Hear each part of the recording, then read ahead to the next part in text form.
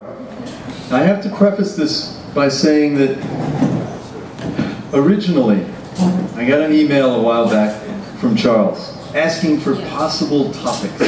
Okay, now you've heard about escapes from Kashmir houseboats and the pervert in the woods and the bomb under the seat and all these things. This story's a little bit different. Okay, because I got the email from Charles and he was like, you know, do you have any ideas? Do you have any stories? Do you have any ideas? I'm like, I've got this story about a pigeon, you know, and I want, how about animal stories? Let's have a night of animal stories. You know, someone can talk about their cat and their amorous affairs with a giraffe, and I can talk about the pigeon. And he was like, ah. It's like, is there any, and I'm trying to think, what's another slant on the pigeon story? They're like, well, it was kind of an escape. You know, it was certainly an escape for the pigeon. There was no escaping involved on my part. But, so this, I just need to say, this is not about me. This is pigeon pride. This is for the pigeon. When I first came to Japan, oh my God, over 25 years ago. Stayed here for 6 years, and then I came over on the JET program. I taught at university for a couple of years, and I'd done all this stuff, learned Japanese, and so I had all these great skills. And then I found myself in Australia, and I thought, oh, well, what am I going to do now? What am I going to do now? And I thought about teaching, and I wanted a break from that. And I thought about, you know, business, and then I thought, I'm not a businessman. I've never been a businessman. I'm not going to go into doing that. So, of course, I was trying to find something that I could do that was involving Japanese, because I could speak Japanese, and I wanted to keep that up. And so I ended up answering an ad for a job in the duty-free industry, right? Selling stuff to Japanese tourists who were coming to visit the wonderful city of Sydney. So I ended up starting off, my first job in duty-free was for a little private concern called Sydney Tower Duty Tax Free. And so it was in Sydney Tower, which is, it was at the time the tallest phallic symbol in the southern hemisphere. And I worked right down there at the base. And when I started off working for Sydney Tower Duty Tax Free, they just had one small shop, and it was on the corner. And that location was very, very important, because being on the corner meant you could have 2 doorways. And it's all about the doorway in duty free, because you are not allowed to step out of the shop and talk to customers. More doorways, more talking. And so you would get people coming by, and you'd say, oh, konnichiwa, and then you'd kind of walk around the inside of the shop and try and catch them at the next doorway. Well, my boss at the time, Peter Molnar, was this beautiful man. And I say beautiful because he always said, beautiful. He was this big Hungarian man, and he would always go and he would look at something and would say, beautiful. And if the watches weren't arranged correctly, he would say, this looks like dog's breakfast. It was always dog's breakfast or beautiful. There was very rarely in between with Peter. But Peter decided, we knew that he was opening another shop, and it was on the one floor up, and it was this big place, and we didn't quite know what was going to happen. But the store front, the front was all these glass. When we saw it, there were all these glass windows, and it was about long. I'd say about 1.5 times the length of this shop front, and it was all glass. And we saw it. It was like, this is awesome. And Peter's was like, you have not seen the awesome part yet. But he probably said, you have not seen the awesome part yet. That's not Hungarian, is it? I don't know. Anyways, but he goes, watch. And he starts grabbing the glass panels and pushes them to the side, and he pushes them to the side, and they all disappear. And he goes, this is a doorway. And so we had this long doorway. And so my job was to do this. こんにちは、これから展望台上がりますか？あ、そうですか。入場 OK ありますか？まだ買ってない？あ、こちらで安くありますよ。どうぞどうぞ入ってください。いや、見るだけでただですよ。新婚さんですか？あ、幸せそう。じゃあバイバイ。That was my job. And every once in a while, Peter would send, when it was on a slow day, he would send you out fishing. And fishing meant, you know, go out into the mall, go up and down the escalators, and try and find customers for the shop. Anyways, so it was actually not as bad as you might think. It was entertaining. It was interesting. It was always different. And I, like, when I was selling stuff, I always tried to say that I'd tell the truth, you know, and if something didn't look good, I'd say, nah, I think you should have this $10,000 watch, not that one, you know, and anyways, it was all right. So this was the job that I was doing, and there was a lot of standing around, a lot of waiting, but the problem with the second job was that it was on the second floor, and there was no sign of light. It was dark. It was inside this place. So when you finally had a break, I would spend my breaks out in the Pitt Street Pedestrian Mall, which is this wide mall, and it had little benches and trees with little fences around them, and you know, it was as close as you could come to nature in the middle of Sydney at that time, near Centrepoint Tower. So one day I was sitting there out in the Pitt Street Pedestrian Mall, and just kind of relaxing, and I noticed the pigeon. And there was this pigeon kind of right smack dab in the middle of the mall, and he was going like this. And he kind of had, something was wrong with his wing was kind of dangling a bit, one of his feet wasn't right, and he was just doing this. And he was going around and around and around. And I was watching him go around and around and around. Oh, I'm a bit dizzy. I don't know how he did it. But, you know, it was kind of mesmerizing.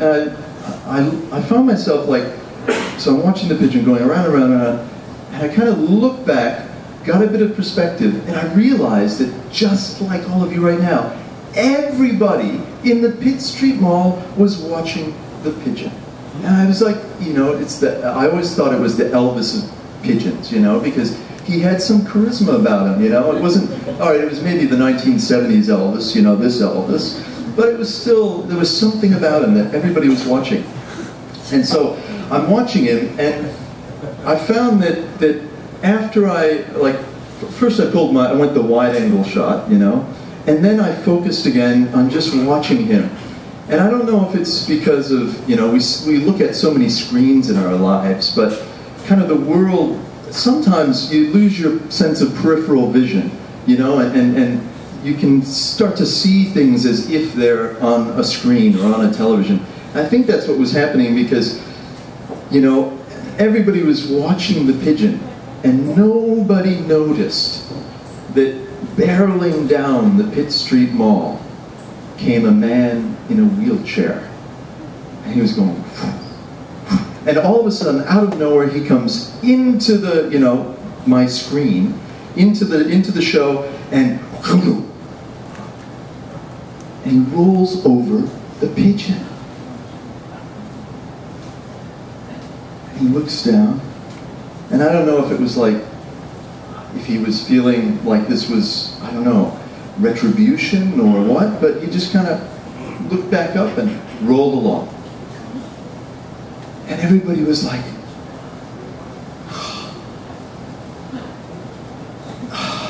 still. He rolled over the pigeon. He rolled over the pigeon. What are we going to do? Somebody do something. Somebody help the pigeon. Help the pigeon. Somebody. And we're all, you know, we're just there, retail people on our breaks. And it's like, help the pigeon. No. Pigeons, they call them rats with wings. They might have diseases. Don't touch the pigeon. Don't touch the pigeon. Help the pigeon. Don't touch the pigeon. We're all like, ah, what are we going to do? And then the pigeon goes.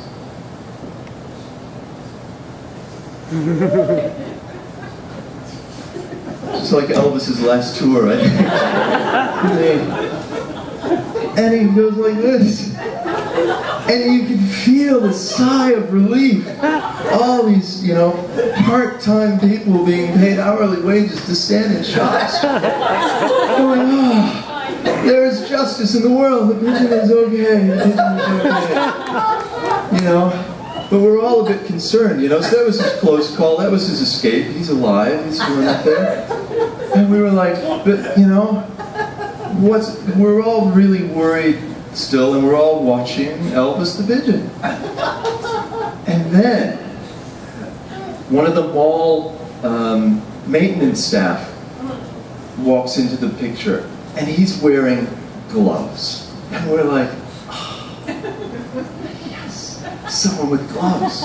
And he reaches down, he very gingerly picks up the pigeon. And we're like, okay. And he starts walking towards the rubbish bin. Exactly! And it's just like, he's gonna throw away the pigeon. You know? And he's walking, and everybody's just, nobody could say anything. You know? Put that pigeon down! No. We're just like, ah. And he gets to the rubbish bin, and he keeps walking. And everybody's like, you know, he didn't throw the pigeon away, thank God for that. And then, even better, he goes over to one of the trees with a little fence around it, and he takes the pigeon and he puts him inside, and the pigeon starts going like this. He's got the fence in front of him, he's got the tree behind him, his little spot of nature, and we're like, I get it. This is his world. Like, he must, I don't know, maybe he got run over by another wheelchair earlier in his life, and he found this place, and he's been living happy in his little world, and somehow he got out. He wasn't supposed to get out. This guy knows what's happening, puts it in, and it was just like this sense, perfect sense of closure. Like, I've never felt that before with a pigeon. And then, like, out of both sides of the television screen, one out of the left and one out of the right, two men rush towards the tree. And what's going on?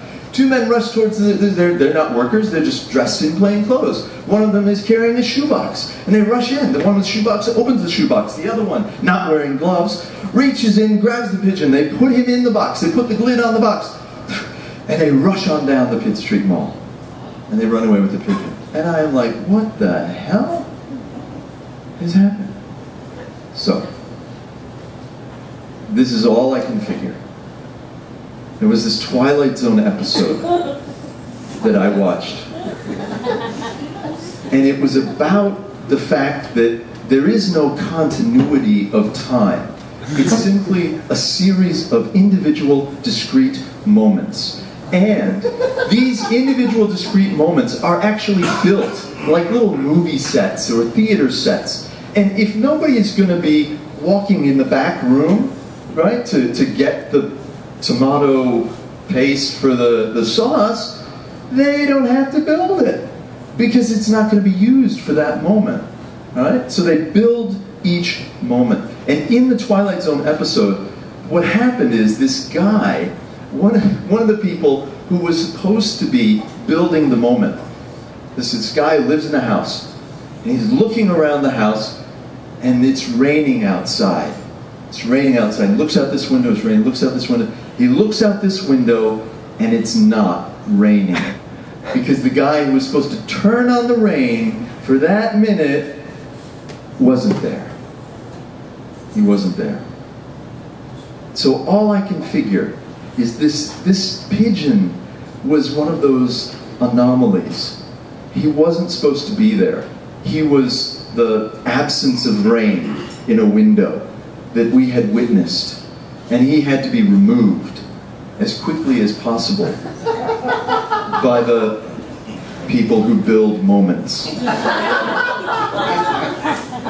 So that's my Twilight Zone pigeon story. And thank you, Charles, and all the storytellers for building another wonderful moment here tonight. Thank you.